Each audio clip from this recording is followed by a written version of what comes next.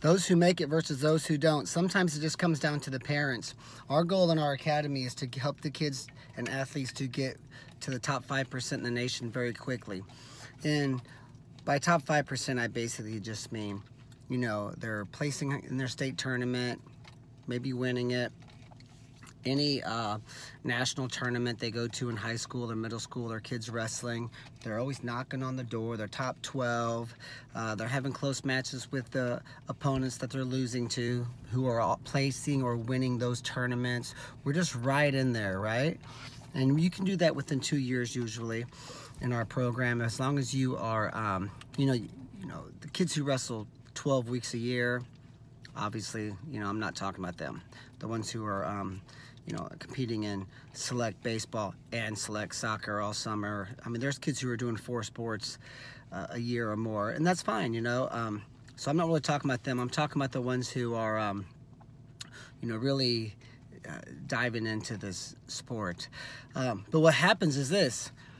Sometimes it's the parents who sort of just kick the kid off the ladder of success or pull the carpet out from underneath them. Our slogan is, those who stay will be champions. But my brother jokingly has said a few times, join, get real good, and quit. That needs to be a slogan for some of the kids. And I found that to be true. Not often, but every year we lose a couple of kids who are on the elite path. And it always comes down to the fact that it's the parent who gets stressed out. The parent doesn't understand. You know, they were super relaxed when their kids were not very good. They're almost skipping out the door. They're so happy. Their kids went from, you know, not even making it out of districts to qualifying and almost placing in the state tournaments within 1 year. Boom, they hit that 2-year mark, maybe 3-year mark, and now they're stressed because they're top 2 or 3 in the state. They're placing at these elite tournaments, or you know, but they're not quite winning those. Well, guess what? The pace of improvement has got to slow down a little bit, right? So, you know, I always say, as a parent, if you go from 35% body fat down to 14%, you can do that within 1 year. You want to go from 14% to 7%? It's going to take 3 years. You go from running a 7-minute mile to a 5-minute mile, you can do that within a year, maybe. You want to run a 3-minute mile in a year? That's not going to happen, right? Once you get to be elite, the margin for error is smaller, and you know, the whole thing sort of just slows down. That's just realistic. So as a parent, make sure that you yourself understand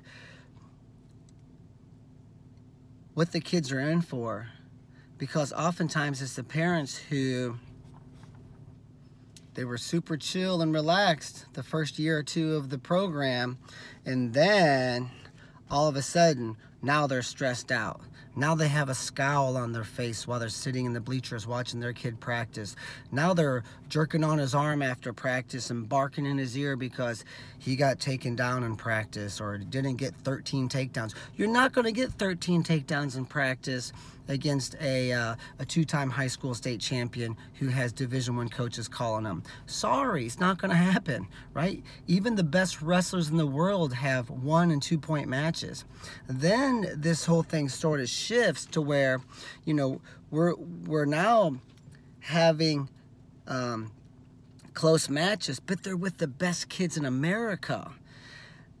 It's unrealistic to think that you're going to pin your way through the national tournament. The college guys don't do it. The elite Olympic guys don't do it.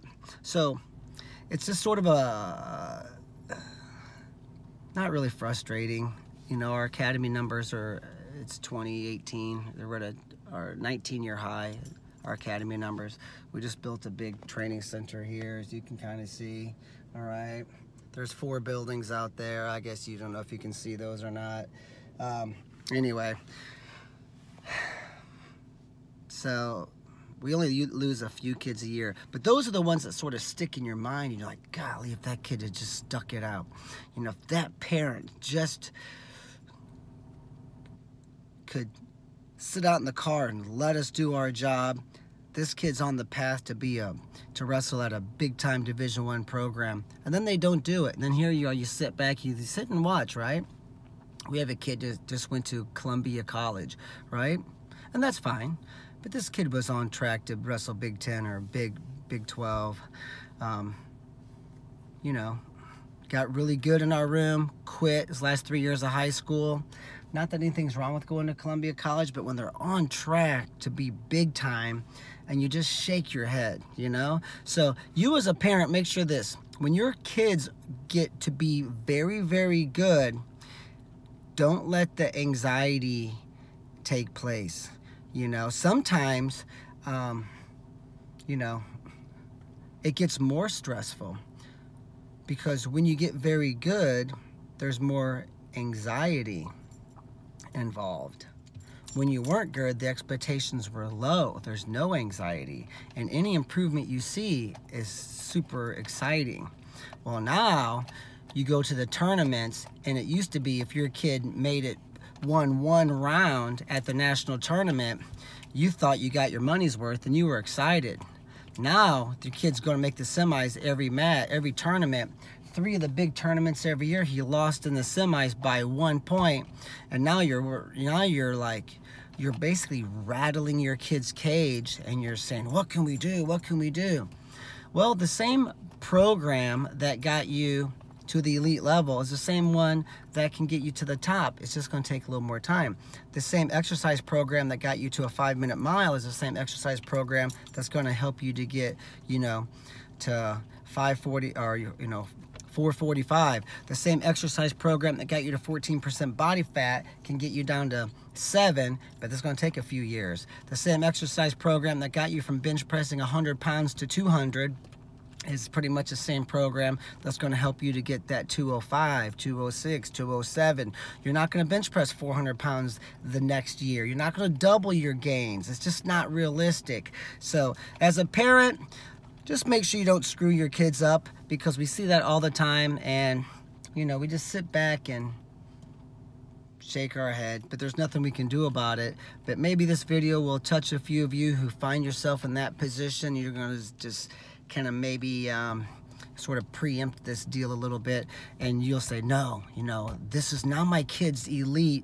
This is what Nick was talking about. Let's slow down. It's going to be okay. It's just going to take the pace of improvement's going to slow down. Now we're knocking on the door to greatness, but so are the other 5% kids, because going from 5%, the top 5% kids in America, to the top 1%, it's a grind. It's frustrating, and it's very exciting if you have the emotional resilience as a parent to handle it.